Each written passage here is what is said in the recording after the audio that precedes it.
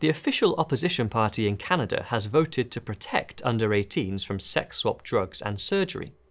At the Conservative Party of Canada's National Convention, delegates backed a resolution prohibiting life-altering medicinal or surgical interventions for gender-confused children.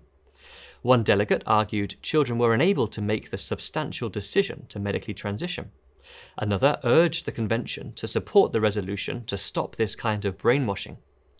Women's rights campaigner Mia Hughes welcomed the move and commended the brave Canadians who refused to be silenced any longer by the tiny minority of aggressive trans activists who dominated their narrative for so long. For more great content, like, subscribe and hit the notification bell.